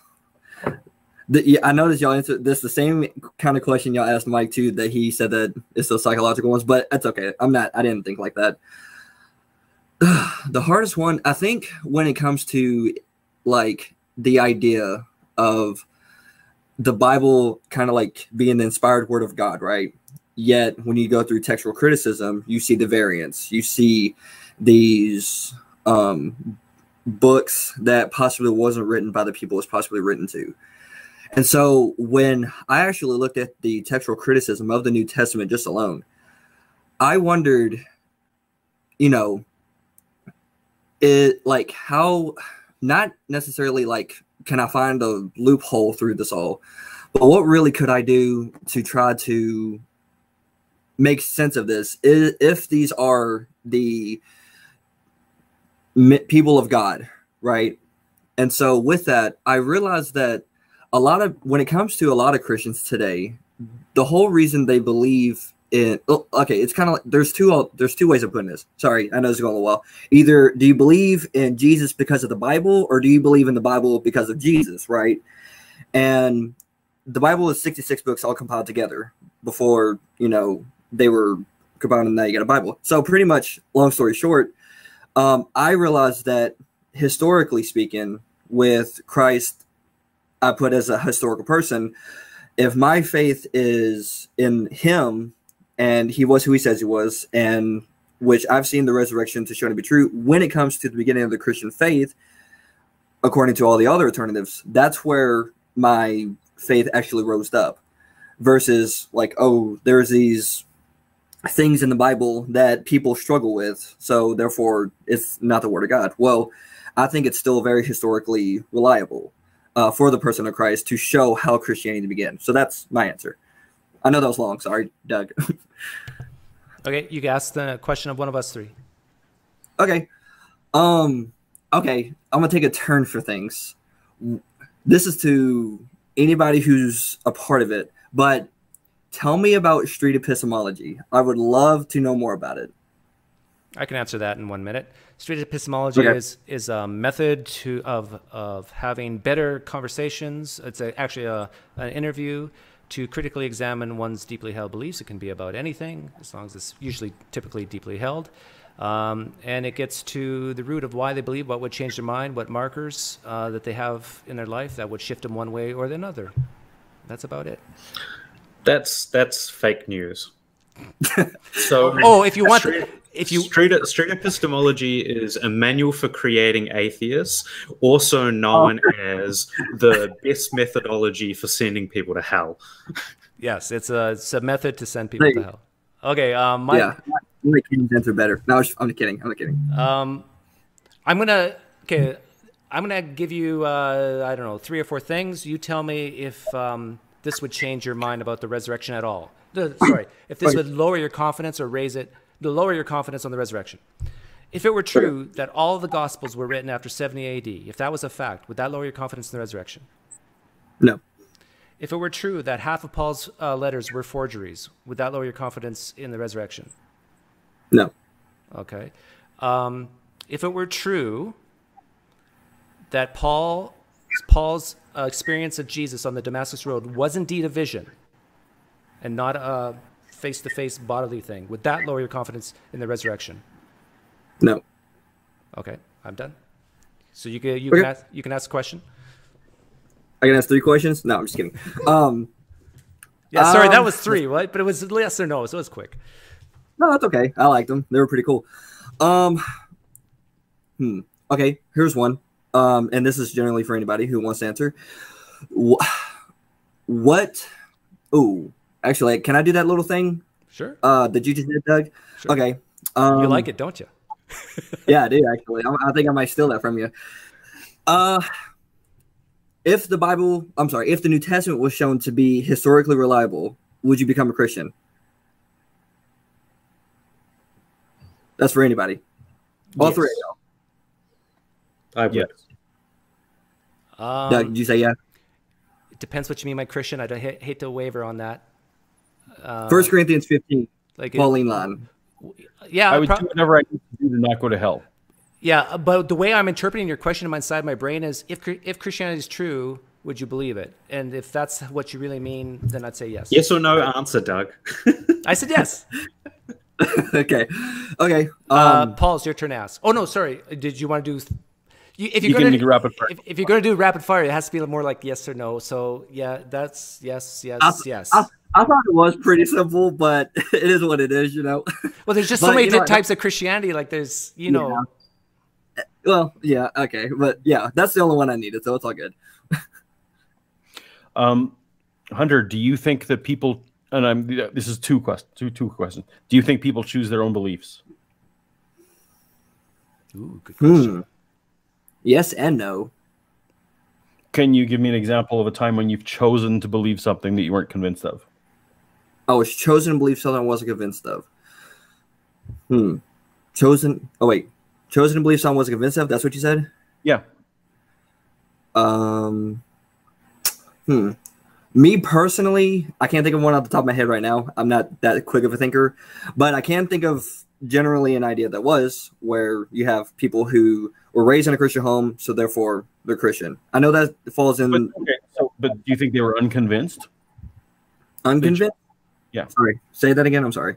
So my question was, name something that you or that anyone could believe that they're not convinced of. Could believe that they're not convinced of. I'm just trying to put that in my brain and put it in a way that I can understand it better. Ask yourself, if we cannot choose to believe something we're not convinced of, and I have not been convinced that Jesus is real or raised from the dead, is it fair that I'm condemned for such a thing? Oh, okay. I see where you're going with this.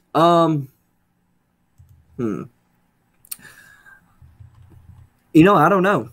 To be completely fair and honest, I don't know. Okay. Because that's fair. Yeah. I just leave it at that. Okay. Your turn to ask. Who is the craziest person you've had on this panel? That's what I want to know. Rob. I can answer that. Doug.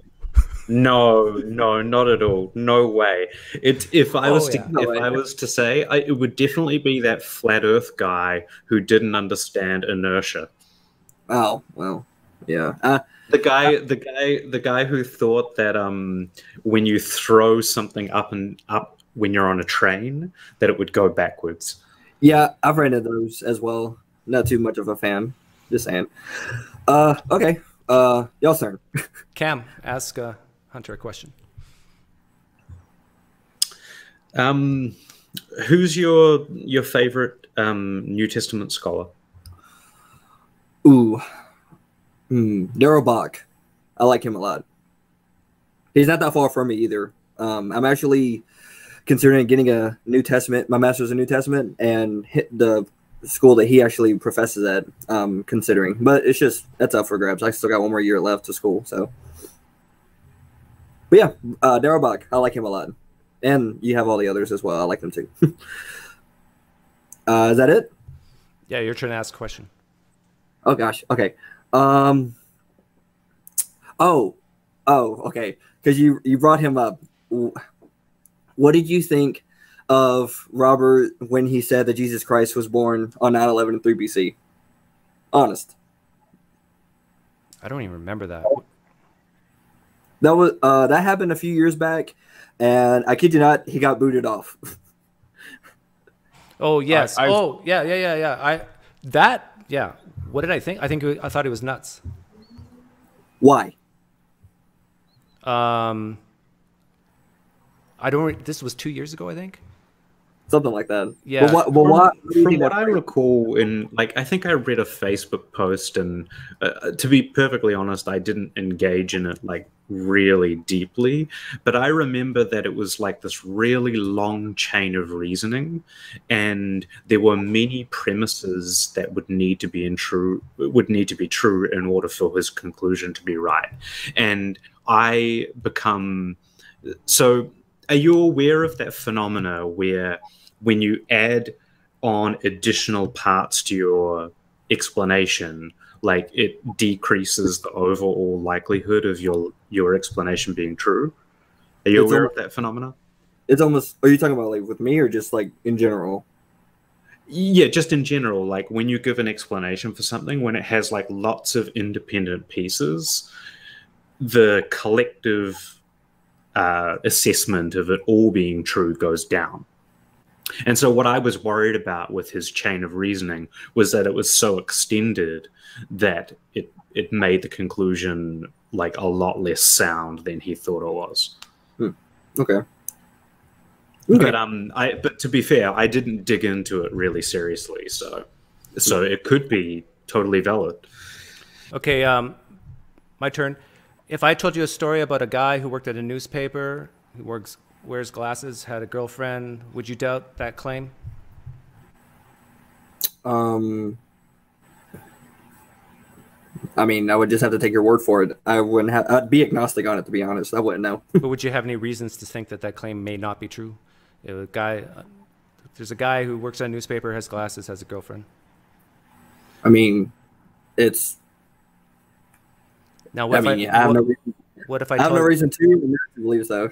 Would your perception or would your answer change if I told you this man's name was Clark Kent and he could burn steel with his eyes? Unless he was in like a costume or something and you were just playing a joke on me, or if like something. No, it's a serious claim. It's a serious claim. I claim that there's a guy who has a job, works at a newspaper company, wears glasses, has a girlfriend. It's a serious claim. Would you believe? Would you believe that? Would you tend to be more likely to believe it or not? And then I tell you that this guy's name is Clark Kent, and he can actually fly around the world and burn steel with his eyes. You alone? No. Okay. Your turn to ask a question. Well, actually, can I expound on that? Why I say no? Sure. Okay, because it's coming from, like, in the debate talking about the resurrection. Because I noticed, what you did there, and it was actually it's a good. You like it, don't you? You like it. Yeah, it's a great question, and because you would have to then question like these people who are saying the things about the resurrection, right? And so with that, it's like, did he really see that? Maybe not, because that stuff doesn't normally happen, right?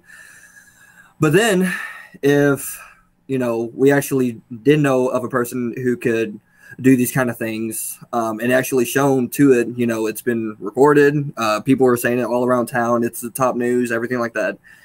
And all of a sudden, you have multiple people claiming the same thing. Well, then I'll be like, why am I the only one out in this general area that supposedly everybody's at least close enough to at least like all the peasants and everything is seeing the same thing?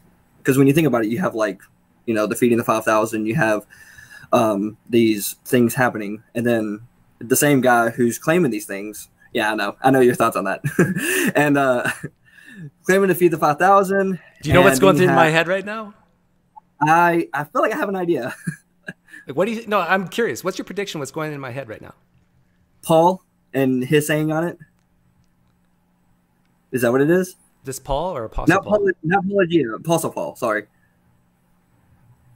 No, what's going through my head is like, it's exactly like this Superman and Clark Kent analogy. It's you can believe in the Jesus that walked the earth, that preached to other people, who was charismatic and so forth. But if it's right next to a claim that he fed 5,000 with a few loaves and fishes, just like you changed your mind, Hunter. You went from, more likely to believe a guy with glasses that works at a newspaper company. But likely to believe that. But as soon as I put that right next to the fact that he can burn steel with his eyes, you start to question whether if Clark Kent actually even has glasses or has a girlfriend? Is he even real? Yeah. Right? Yeah. And right. So now you mentioned the 5,000, feeding. Like, Yep. why do you think there's this? I'm just going to say double standard. Why do you think that it's easy to see with Superman and Clark Kent, but so hard to see with Jesus and the Christ? Because in a historical sense, at least, there's more things that point to other events that surround this figure that attest to what he's capable of doing.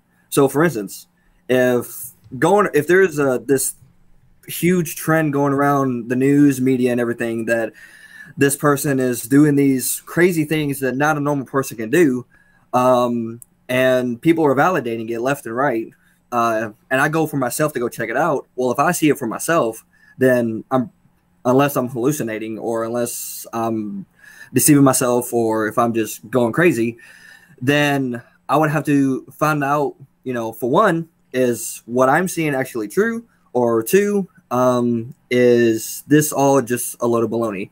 But I have to see what everybody else is saying, why this is going on, see it for myself kind of thing, if I'm able to. And if I was able to, and it changed my life so much, and I wrote it down, then I would try to, I will let people take it as it is. They don't have to believe me, but it's kind of the same thing. If it's actually happening, like we know the story of Superman, right? But with this idea of Jesus and everything, it's not written as a legend idea. It's written down as if this person actually existed and he historically did these things. So have you read Mark? Have you read Mark? Yes, I've read Mark. Can you imagine reading Mark without knowing anything else? Not reading the other Gospels, not reading the epistles.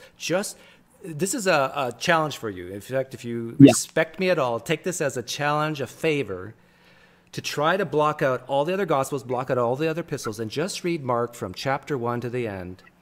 And then, as a truth seeker, ask yourself, does this read more like a story or more like a historical narrative? And get back to me what you think. Okay, I'll do that just for you. Thanks. But also, just a reminder, it does begin with calling him the Son of God. But here's the thing, though. Here's the thing that, again, this has to do with the presupposition. I presuppose that a God exists. So therefore, these miracles and resurrections are possible, right? And that's okay if you have that at hand. But if there is no God, and we can somehow make an argument to show why the Christian God doesn't exist, which I've actually gone through, excuse me, or at least the ones that I did go through. I haven't gone through all of them, I don't think. Then that would be the kind of factor at play, right? Versus the one or the other. So since there is a God, and these things are possible, but without a God, it's not possible. So we just have to. I feel like Paul's turn to ask a question. Okay. I changed my question just now. Me too. Just complimented me on going through the Bible without presuppositions. You just complimented me on that. So why would you take this challenge of reading Mark carrying a presupposition? Would you not compliment yourself for accepting the challenge presupposition free? Yes and no at the same time, because in the line of chain that I kind of go by is, for one, is there a God or is there not a God? If there's not, then their naturalism is the way to go, right? Or not just that. I know that kind of came off a little weird, but it would, some things just aren't possible, correct? Now, if there is a God in play, then there's things that are more possible, I guess you could say. So, is there a God? Start with that. And then, if there is a God, does he connect with us? Is he personal? Does he communicate somehow, in a sense, through, prophets and prophets, or what they write down, everything like that? So you have a cumulative case. You have a cumulative case for deism, then you have a cumulative case for theism. Does that summarize your position? Right. Pretty much, yeah. And then working your way into, if he did, which one, and then pretty much going with which one is the most consistent with what is, again, at the table, pretty much, with what we know. And I honestly believe Christianity, for me, I don't know. Again, I can't speak for everybody. Has been shown to be very consistent and reliable. So that's how I came to it. It's kind of like a step-by-step kind of thing. So I start with the idea of God. So and then I work my way towards everything else, pretty much. You complimented me for not having a presupposition. So I don't understand why it's good for me not to have one and good for you to have one. Because you started at scratch. So you started from the bottom and you worked your way up. Starting with the concept of God is me starting at scratch and working my way up, pretty much. I'm going to steel man him, Paul. What he's saying is that his presupposition is more core than yours. Like, so he's starting at a more base level than your the presupposition against miracles in the New Testament is more of a fluffy secondary, tertiary type presupposition, but he's talking about a core. Is that right, Hunter? Is that what you're saying? I'll generally give it that. Maybe not more core, but it's just how I start off with, and then I work with that. So how would you respond to somebody who agrees with you that a God exists and that the God has the capacity to intervene in the world and produce a miracle?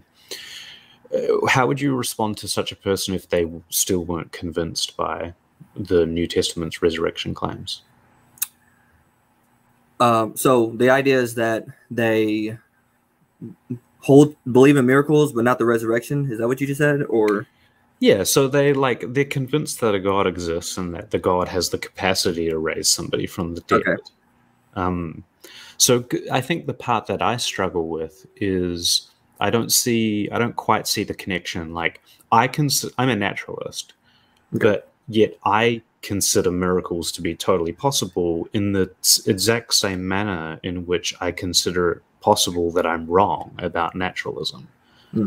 So when I'm looking at a text, I'm not assuming that it can't be right because it has a miracle claim, because that's not the way that my metaphysics works. So what I'm wondering is, like, could somebody have a good reason for doubting a miracle claim even if they believe in God? I think we would just. So I'll ask again, just so it's really crisp and clear. Could somebody have a good to answer the question? So sorry if I take too much time. Could somebody have a good reason for not believing a miracle claim, even if they believe in a God that can produce miracles?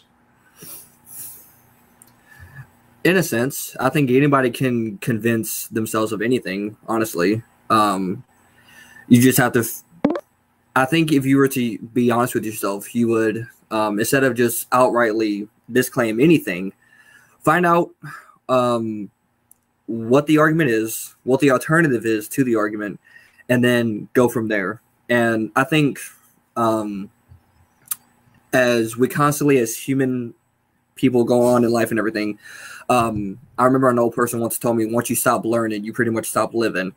And so I think it's an ongoing process of us constantly moving towards that goal of trying to seek and find what the truth is. And I think it's just, we just all got to work together and not be so down each other's throats about this stuff as some people are. So that's just me. Hey, a quick announcement.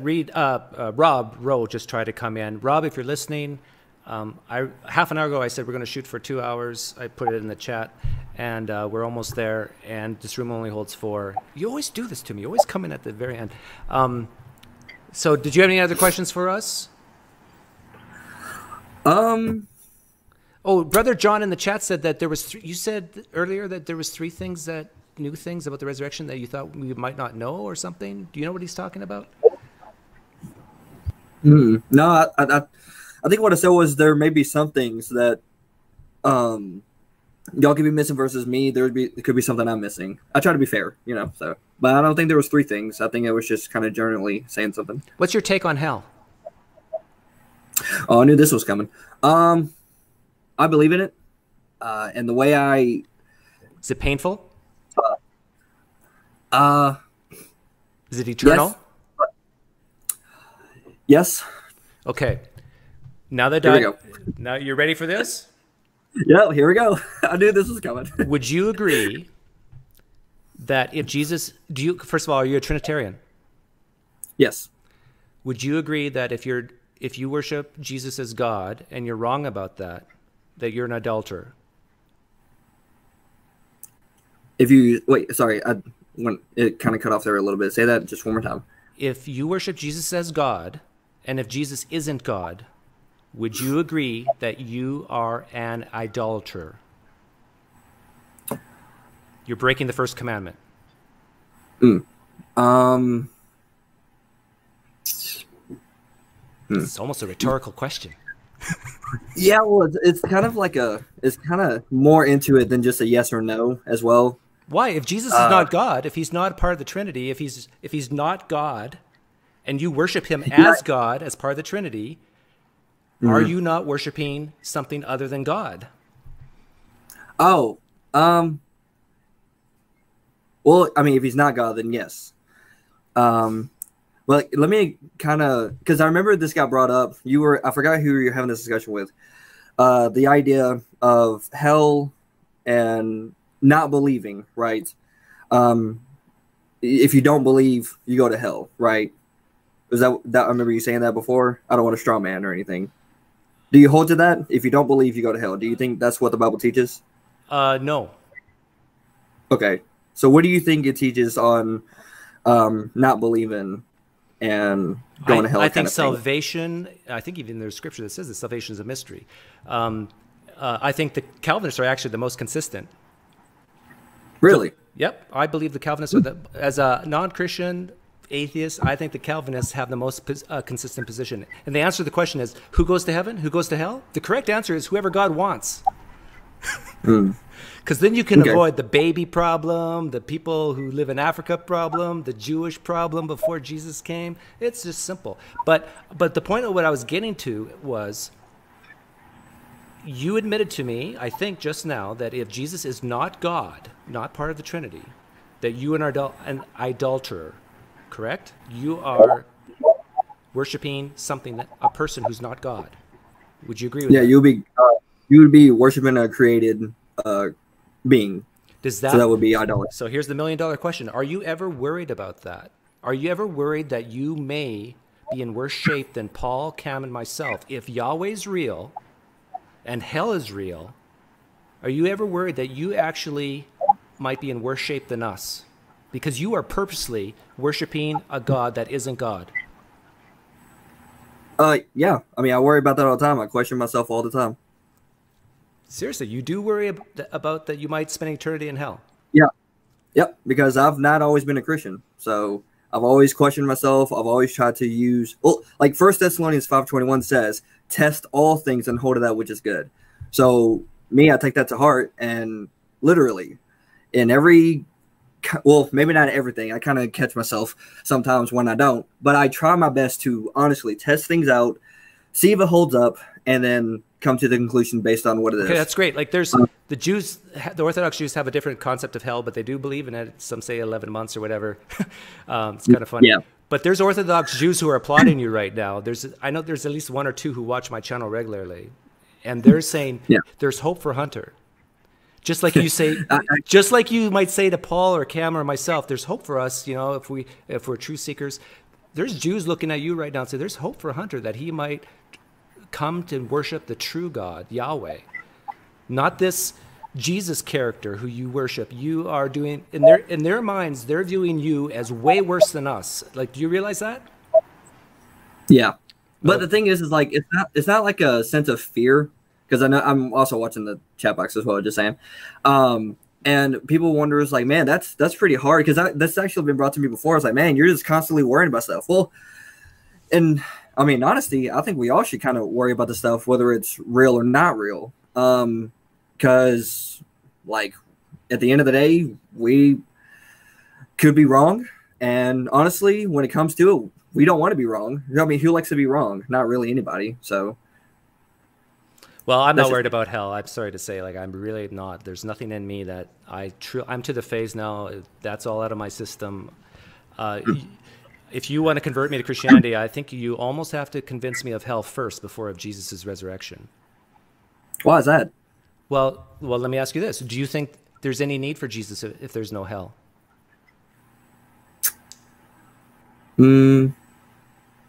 Yeah, How so? I do. God's love. No, I'm talking about Jesus, not God. I know. God's love. For God so loved the world, he gave us his only begotten son. So because of God, sending Jesus down to die for the cross of us shows us that if Jesus is God, right, that he loves us so much, he would die to pay for. Okay, what if I told you I have no desire to go to heaven either? Then I don't know where you would go. But at the same thing, my thing is like Jesus, not just to pay for our sins kind of thing, but also to show exactly how much God does care about us, for the sake of him literally coming in himself and dying for us. But there's like, there's no hell in this thought experiment. My question is, why do I need Jesus? Will I make more money? Will I get sick less? Will I be able to love better? No, I think there is more things to it than just being paid for the sins when it comes to the person of Christ. Why you need him? This is just me, again, just speaking as a Christian, but I take him as, a good role model, if not the best, to live in a nice, I don't know, kind of life kind of thing. I don't know. I have Paulogia. I have Paulogia and I have Cam as role models. Sunday school teacher now. I've just realized I'm more like a Sunday school teacher than anything, but I try to stay away from that. So you think I need Jesus for a role model? No, but my thing is that, because the original question was, what else could Jesus be for if there is no hell, right? Right. That's the question. Yeah, that was the question. So my thing is, for one, you would know God's love, and two, you could actually see the importance of just the kind of things God can do, in a sense from. Sorry, I got a little sidetracked due to the chat. But you can see actually like the kind of things like if God was actually come down, the only way it's even possible is through the person of Christ. But if there's no hell, isn't God kind of just the jerk who murdered his son for no reason? No, because in a Christian worldview, Jesus is God. So he actually came down because he loved us. Okay, he murdered himself. He tortured himself for 3 days. How does that show me love? Like if I wanted to show love to my children and I just tortured myself for 3 days. It's more like, would you die for your children? Of course. But I would sit them down and have a conversation with them first. Well, he did for 3 years. Well, not to me. Well, not in any way that it seems trustworthy to somebody who's studied historical methods. I want to explore this a little further, because these are very common sense questions that I don't hear asked very often of Christians. Why do I need God's love?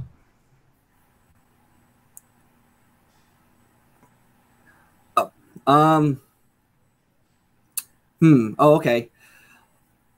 In a sense of, why do you need God's love? Well, with hell being out of the picture kind of thing, it's almost in a sense like, I'm sorry, I'm just trying to think this one through. I don't like to just bust out. This is why I ask these questions, because these are questions that Christians take for granted. But if you really think about them, like, do I need God's love because I'll be a better husband, a better father? No, there's a whole like moral argument kind of thing behind that, but that's a totally different thing. Do you think I'll be more moral if I have God's love? No, I think morals are objective. I believe in objective morals, so I think they kind of go beyond how. Okay, so far I've heard no reason why I need Jesus if there's no hell, and why I even need God's love if there's no hell. Why is sin bad if there's no hell? Because before we actually get too deep into that, there also something else I wanted to add to it that I don't know why I didn't even think about this. But a sense of another reason why you would need Christ and everything is a sense of because you talked about how you didn't want to go to heaven, right? You don't care either way or kind of thing. My thing is like, you have an opportunity to share literally the type of glory that almost is like Christ is in heaven. So you have this opportunity. It's a thing called like theosis, where you actually are glorified as, in a sense of like you're amidst. But people on LSD can have that experience. Like, why do I need God for that? LSD. Are you talking about the drugs, like the acid and all? Yeah. Or mushrooms. You talk to people with mushrooms, they have these amazing existential type experiences. Why do I need God if there's no hell? Why do I need his love if there's no hell? Why is sin bad if there's no hell? Why do I need Jesus if there's no hell? There's a correct answer. You want the correct answer? This is the answer I think this is the answer I think you should give as a Christian, even within this hypothetical, because you have a greater likelihood of miracles happening in your life. Can you expound on that more? Yeah, so let's say I get diagnosed with stage 4 lung cancer tomorrow. You could say, Doug, well, you need Jesus because he could cure that for you. Now, if you're a cessationalist, you probably can't say that, but I think that would be a good pragmatic reason. I'd say, yeah, you're right. If there's, if I'm dying and there's hope that Jesus could heal me, I need Jesus for that then. So my advice, if you ever ask these questions again, go straight to that. Because you already admitted you don't need God to be moral. You don't need his love to be moral, to be a better father, to be a better spouse. You admitted you don't need it to really for anything other than maybe some miracles. Yeah. You guys have anything to add? Or should I play the music? No, I mean, that was pretty good. I don't even know why I think of that. Okay, guys. These are good questions, though. I appreciate them a lot. Well, I got in huge trouble. Let me stop the music for a second. I got those questions I just asked you, Hunter. My wife is a evangelical conservative Christian. I asked those same questions to my wife. Big mistake.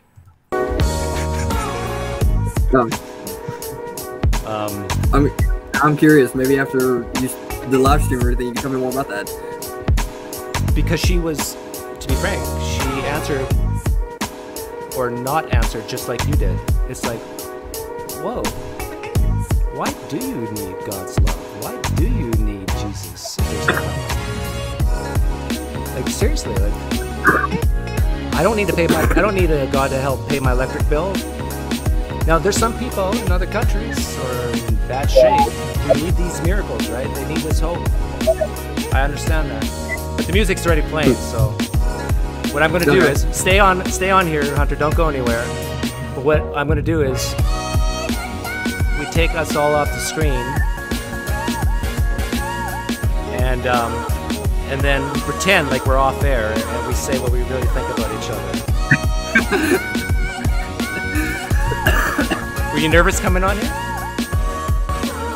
No, not really. I thought it was gonna be a nice, because when I watch your videos before, I mean, it's always a good, nice, friendly conversation. So, and I knew, I didn't really feel nervous at all. It's just I thought it was gonna be a good, nice conversation, which it was. So I loved it a lot. Any last thoughts, Paul? What did you think of Cam? This is the first time you talked to Cam, right? I was on Cam, but I've respected Cam for a long time because I watch every one of your videos because I'm a sucker. I respect you a lot too, Paul, and I really love what you're doing on the Paulogia channel. That's not what you told me, Cam. Well, I'm secretly hoping that I can use you two as part of my peer review team. Not you, Hunter. But I'm starting to get into a lot more Bible and theology stuff, and I'd love to have a peer review team to back me up on some scripts. Let me send you some. Yeah, I'm available. Cool. I'm heartbroken. Thanks to everyone who showed up in live stream. Thanks so much for the donations and so forth, and we'll see you next time. Bye.